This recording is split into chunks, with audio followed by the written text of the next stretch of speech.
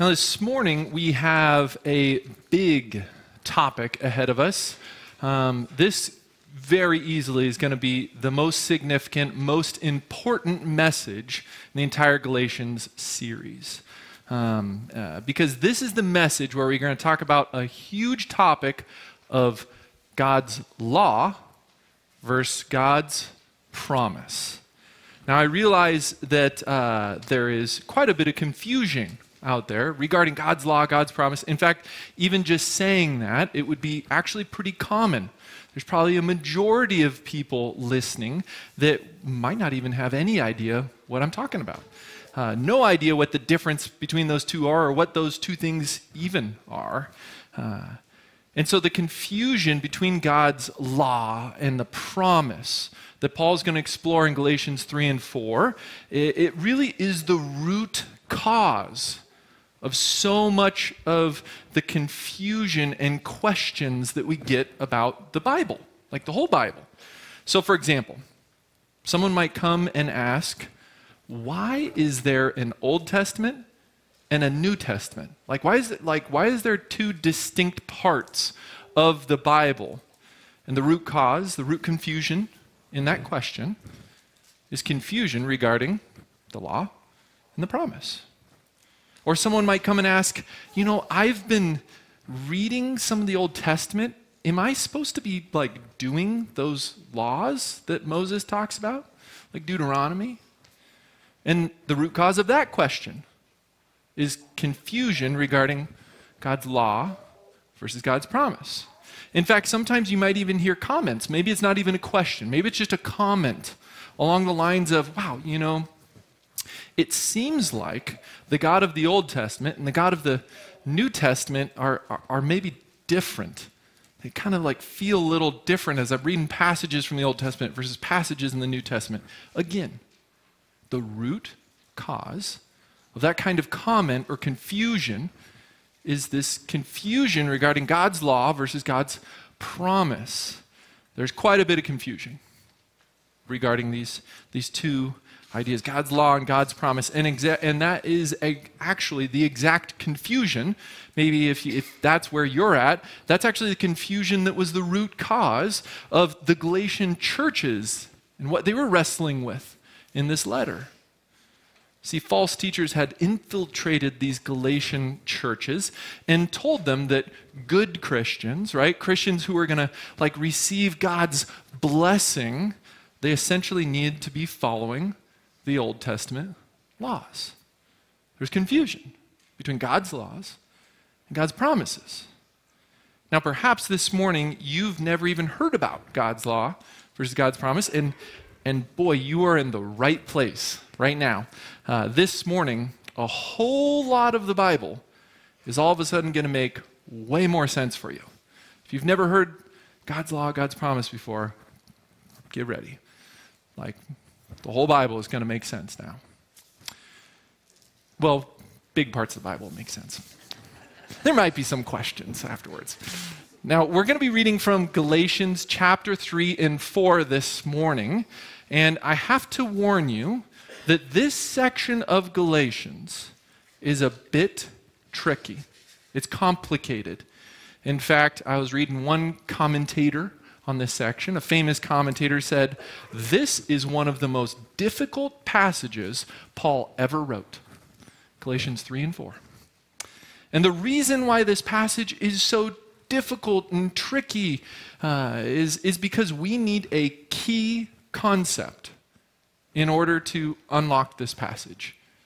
If we don't have this key concept, Galatians 3 and 4 will never fully make sense.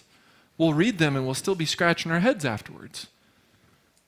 Now, Paul tries to actually tell us and inform us.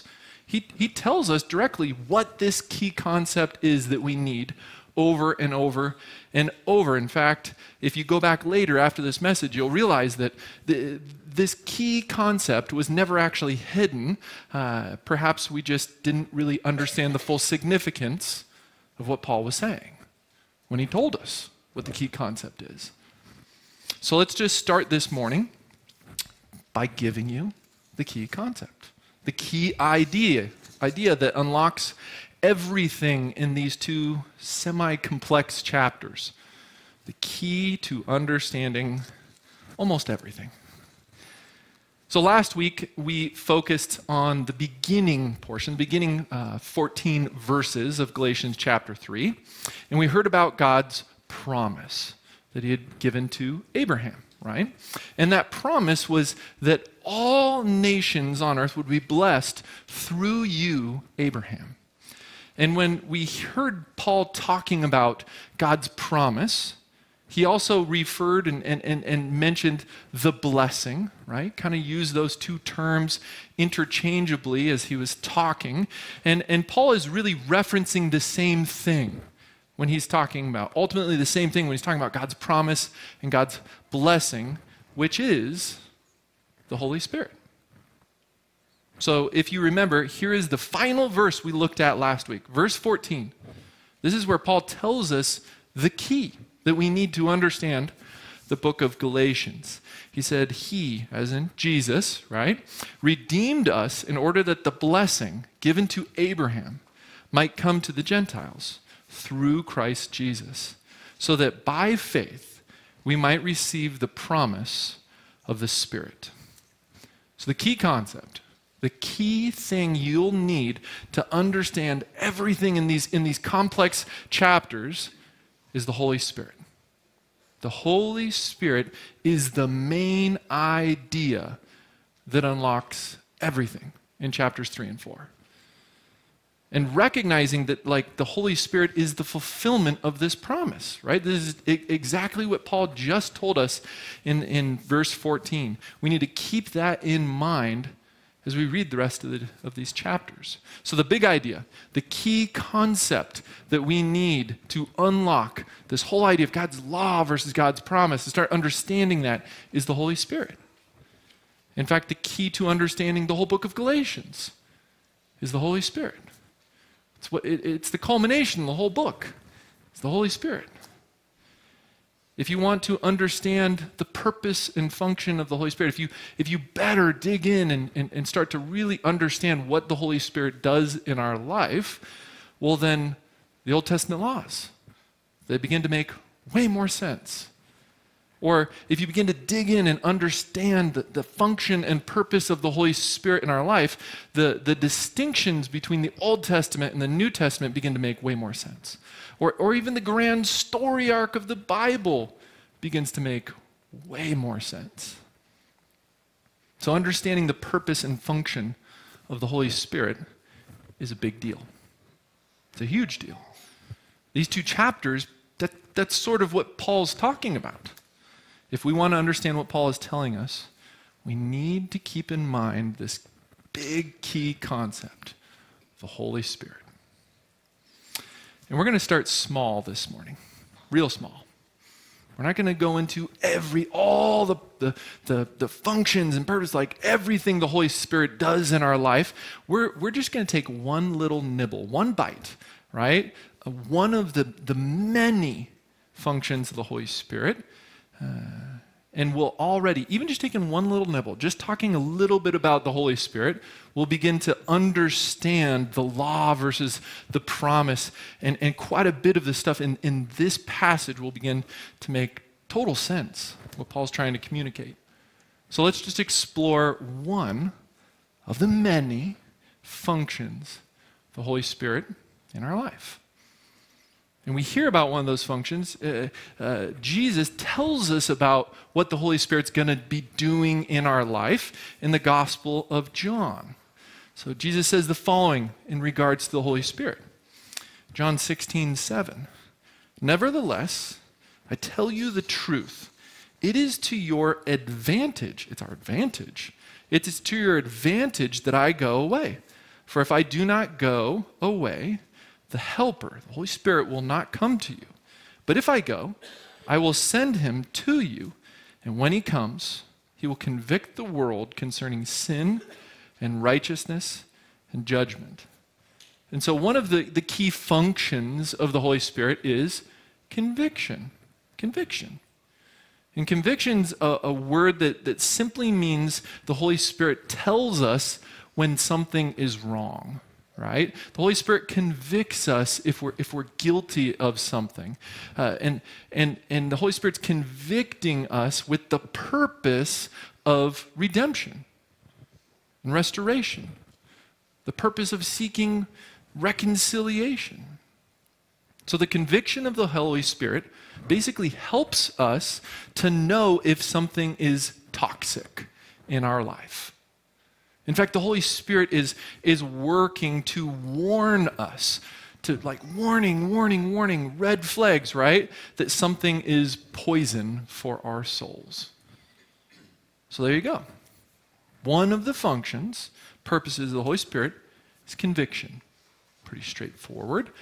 Jesus died so that the Holy Spirit could come and be present and working in our lives, in part to bring about conviction. Paul said in Galatians 3:14, we just read it. He, Jesus, redeemed us in order that the blessing given to Abraham might come to the Gentiles through Christ Jesus, so that by faith we might receive the promise of the Spirit. Now, one of the big differences between the Old Testament and the New Testament, this big portion in the Bible where it's like there's two halves there, the big difference between those two halves is how the Holy Spirit functions and works in our lives. In the Old Testament, before Jesus, like the first half, right? People might suddenly be empowered by the Spirit, the Holy Spirit, or perhaps, and what does it mean to be empowered? What's that look like? There's many examples. They might perhaps be empowered to deliver a message from God, right? A prophecy. Or like Samson in Judges 14, he was empowered and given like superhuman strength, ripped apart a lion, pretty wild passage, Judges 14. Or Bezalel, right, in Exodus 31. He was empowered, but in a different way. He was empowered with wisdom and understanding and all kinds of skills, crafts, right? To be capable of crafting the Ark of the Covenant, right? And so, but we recognize that this empowering the Holy Spirit does in the Old Testament, if you go back and look at those references, they're often temporary and circumstantial. Temporary and circumstantial. In the Old Testament, there were people, right, who occasionally were empowered by the Holy Spirit. This happened, and we hear about it in many different stories. And the problem is the full might of God, like the full presence and glory of God, remains locked away in the temple behind a thick veil. The Holy of Holies. And every so often, just barely once in a while, right, someone in the Old Testament bumps into, would encounter and experience the full presence of God, right? And when that happened, it was dangerous. It was dangerous. Most of the people who stumble into the full presence of God die. Old Testament. And that's because they're entering into the presence of a perfect and holy and just God, a good God, and they're entering into his presence with sin and guilt and brokenness. And when they do that, man, a good judge renders a verdict. The intensity of God's perfection, and his justice incinerates them.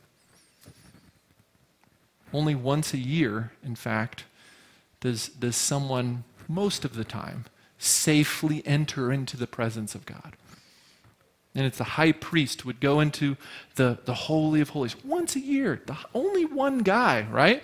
And it was only after this elaborate process of confessing and repenting of every single sin in their life. And it was sketchy at best when this happened, right? Because even the high priest might enter into the presence of God and die.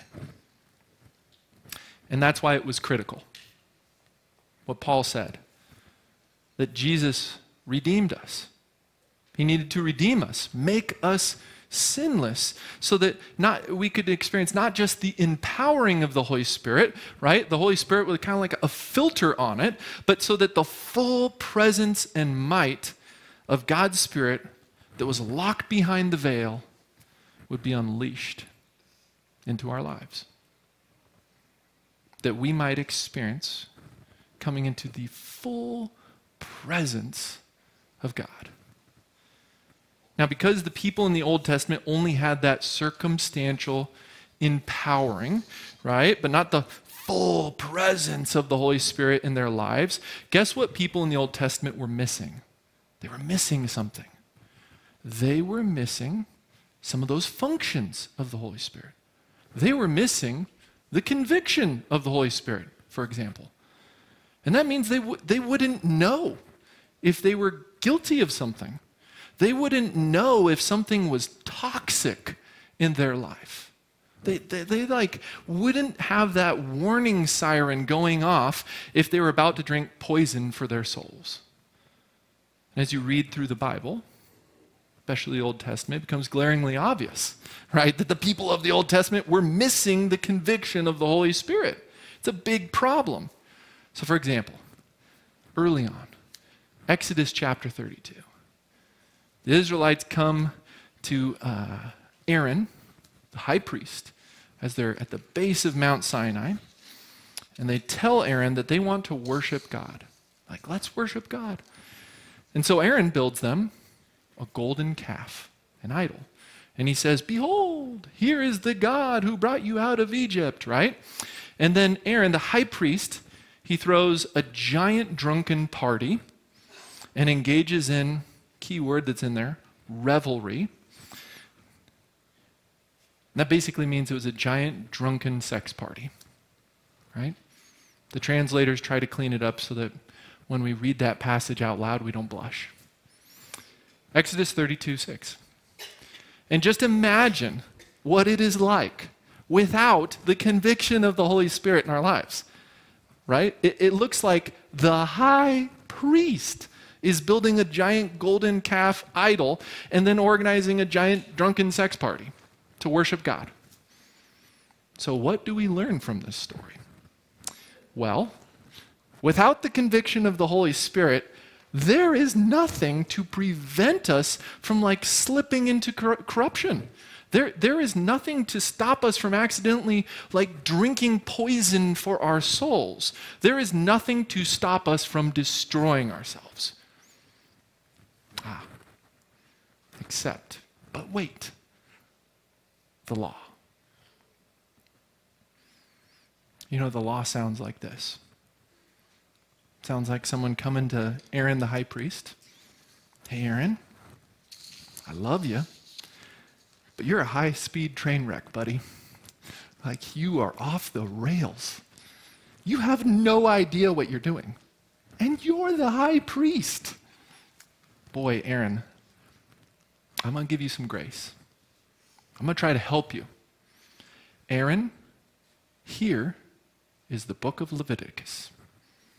And FYI, right? Idols and drunken sex parties is not how we worship God. That's poison, Aaron.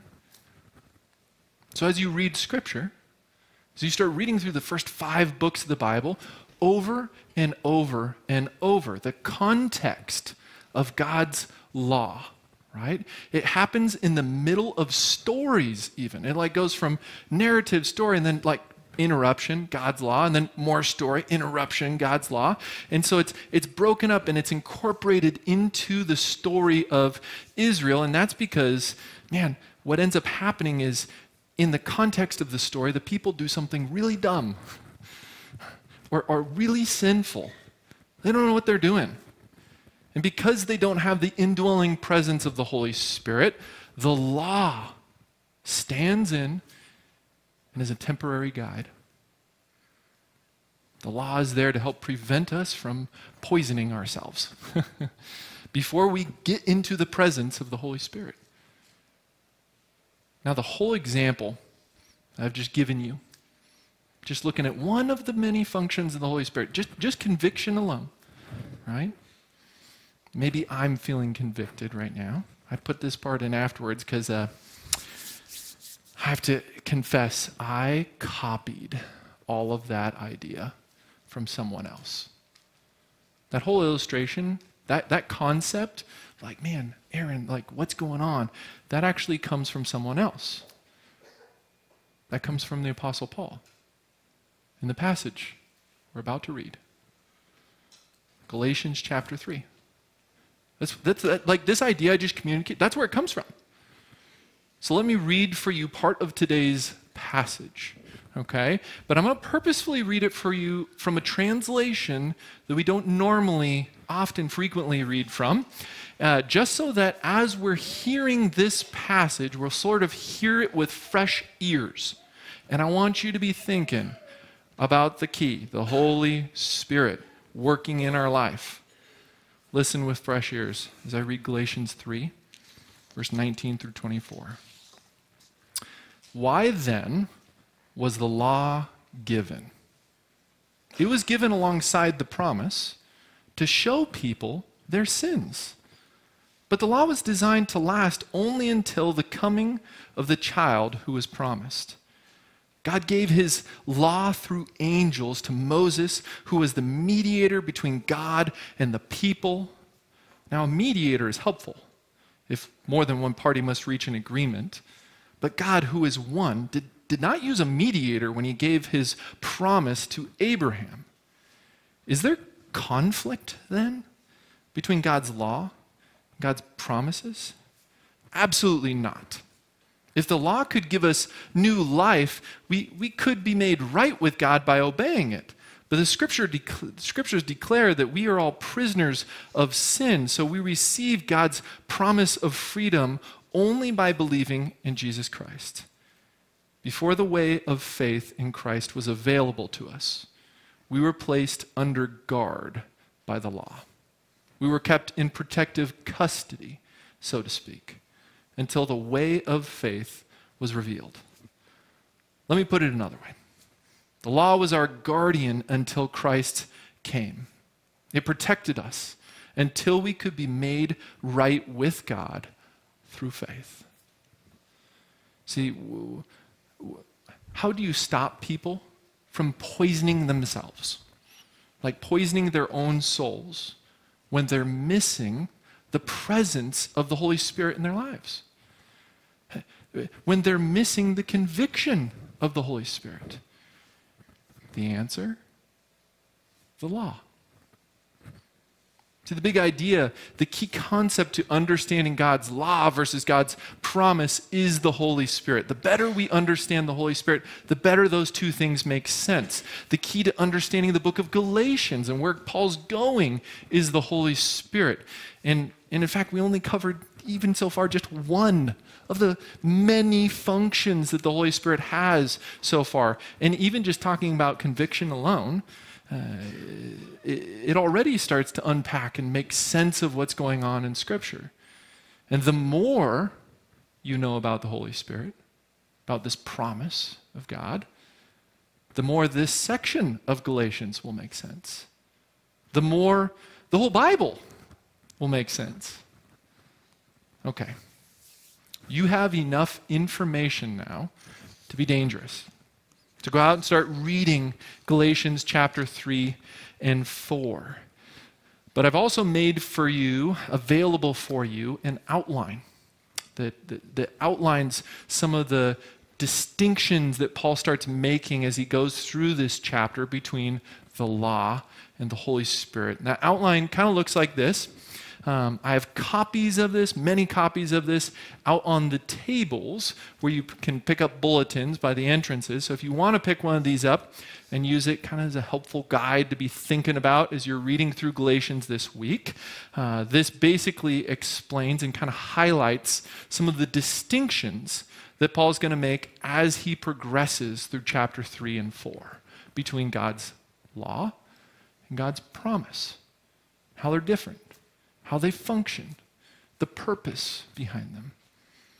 Now, originally, when I outlined this message, I was going to spend the rest of our time together explaining this chart.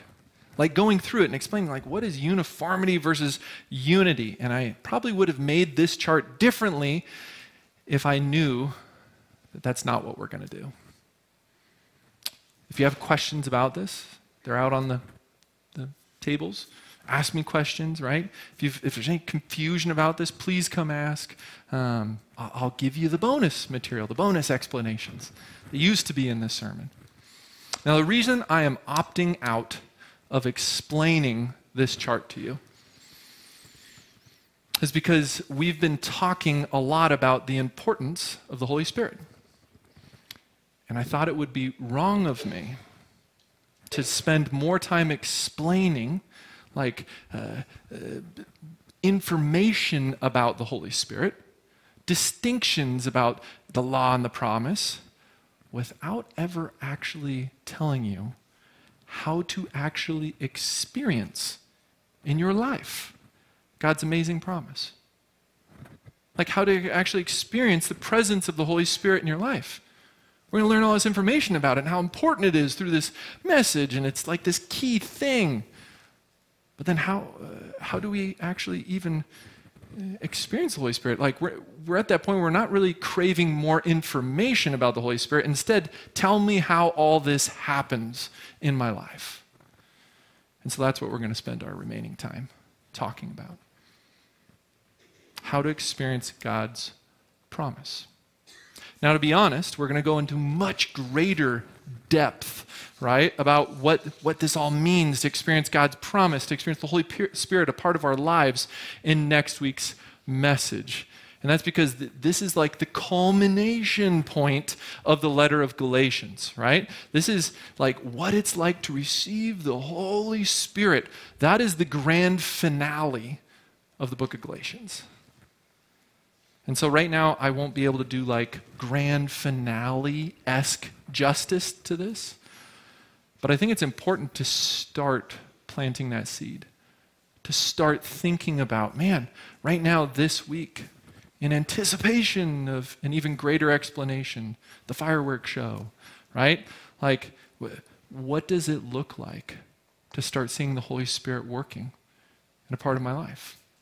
If this is the thing, right? So I've roughly separated how to experience God's promise into 3 stages for you. And they're kind of rough, right? It's not perfect, but let me start going through and give you a rough explanation. It'll help us be ready for even next week. So stage 1, how does this happen? How do we experience the promise in our life? It begins, the starting point is when the gospel, the good news, the gospel begins to really take root in our lives. You know, Jesus died to restore me to a personal connection and relationship with God. And the consequences of my sin and guilt, they were nailed to the cross with Jesus. And Jesus dies, the guilt that separates, those mistakes that separated me from God are removed. Like the veil in the temple has been torn. Top to bottom, right? That thing that was separating us from God's presence has been torn. God's unfiltered presence is unleashed into our lives. Now, there are a lot of reasons why stage 1, the gospel really begins to take root in our lives, why that might not happen. Things that might stumble that process. And we need to be aware of these concerns. In fact, Jesus talks about this a lot. He gives us Matthew 13. He gives us parables about it. So, for example, he talks about this exact issue in the parable of the sower and the seeds, right? And Jesus explains to us how sometimes we can like hear on a Sunday morning, like right now, we can hear the good news, the promise, but then we never sink our teeth in. We never follow up.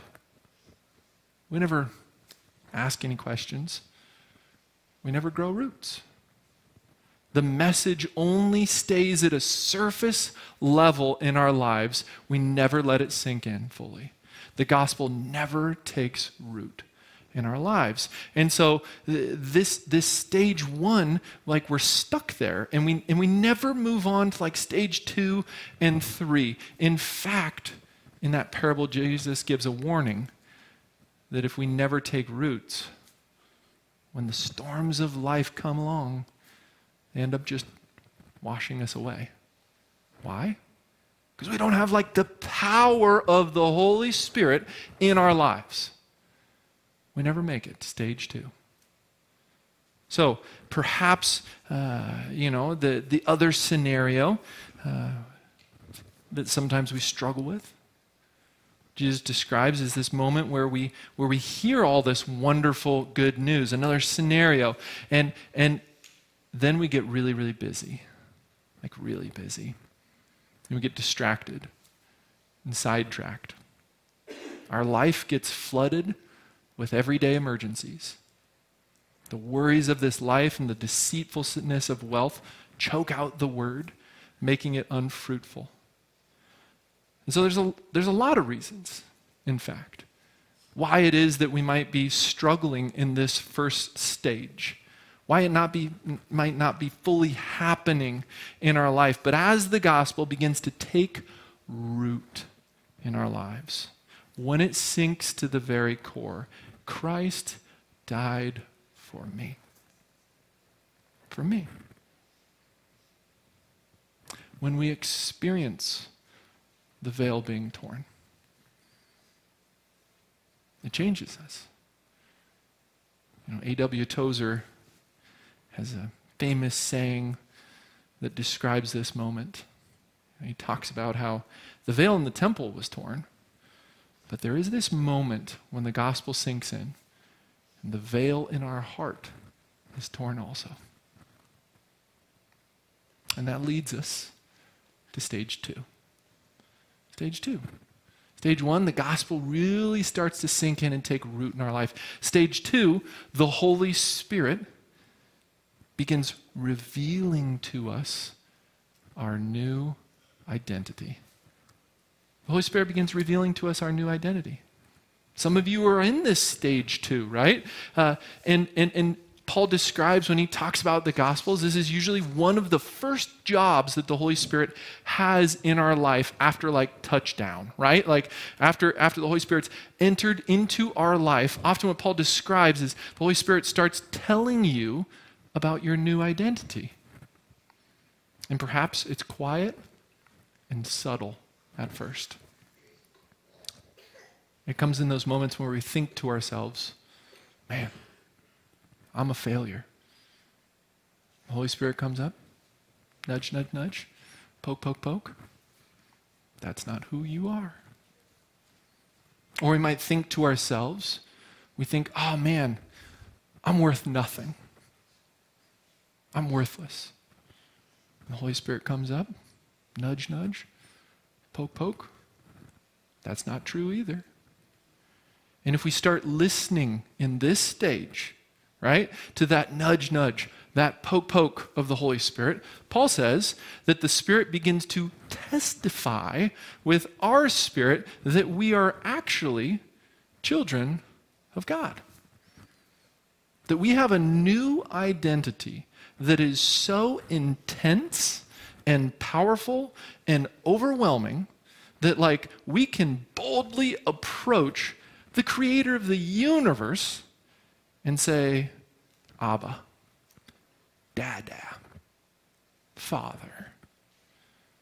This is the stage that Jesus describes when he has this meeting with Nicodemus in John chapter 3 as being born again, a new identity. And after we finally start listening to what the Holy Spirit's trying to tell us about our new identity, well, then the Holy Spirit does even more. Stage 3. That's when we live that new identity by the Spirit. See, the Holy Spirit empowers us to be able to live like children of God. Like the Holy Spirit begins pruning and begins shaping our life. The Holy Spirit begins to convict us if something is inconsistent between how we live and this identity that we have. The Holy Spirit begins to start to warn us if there's something dangerous for our soul. The Holy Spirit begins to illuminate Scripture and give us a deeper and deeper down the rabbit hole, right? Like the Bible begins to make more and more sense. The Holy Spirit equips us to be able to do crazy things we never thought possible. And as we walk with the Holy Spirit, that new identity that we never thought could be us becomes us. Our life begins to blossom. And then we bear fruit, right? Supernatural levels of love, joy, peace, patience, kindness, goodness, fruitfulness, gentleness, and self-control. Fireworks. Sometimes we can hardly even recognize ourselves in the mirror as we're in stage 3, right? Because the Holy Spirit that at first told us that we are a child of God has been at work and has made it so. Experiencing God's promise being fulfilled in your life, like the Holy Spirit, is one of the most important things that could ever happen to you. It's so important that it's the core of the letter of Galatians. Even more than that, it's the key to understanding like the book of Galatians. Even more than that, it's like the grand theme and fireworks show at the end, right? This is like, it helps us even understand what's happening through the whole story arc of the Bible. Wherever you are at on that journey, go this week and start reading Galatians 3 and 4. Begin to sink your teeth in. It may be complicated, a complicated few chapters, but you have the key to understand it. Let's pray together.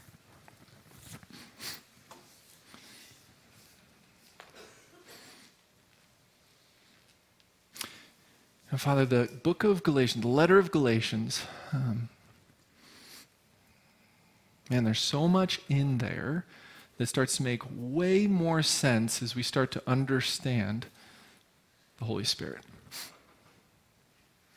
Why it is that Paul's so upset with the Galatians as they're turning back and saying, man, you know what, I think it's a to-do list we need to do. I think we need the laws, not the Holy Spirit. They're trying to shove your presence back into the temple and like sew the curtain back together. Man, I know sometimes the presence, your very presence in our life is overpowering and overwhelming. So sometimes, like Tozer says, we put up the veil in our own hearts. It's safe, a safe distance. We keep you at arm's length. We stay at stage 1. But man, if we want to experience this promise, this key thing that Paul's talking about, I pray that this week ahead, that the gospel would start to take root. That we'd start listening to that voice that at first says, here's your new identity. And as we keep walking, makes it so. Makes it true of our life. It's not just words, it becomes the reality of our life. Would you start that process?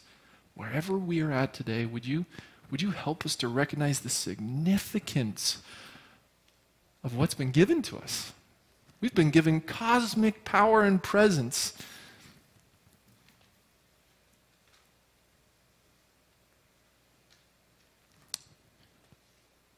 Would you help us to draw our hearts near to you? and for the Holy Spirit to be at work in our lives. Children of God. We pray this in Jesus' name. Amen.